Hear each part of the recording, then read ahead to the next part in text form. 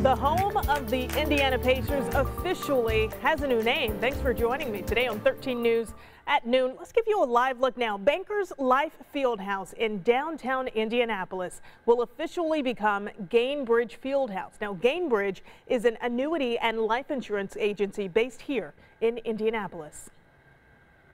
Indiana's our home, and now this is our house.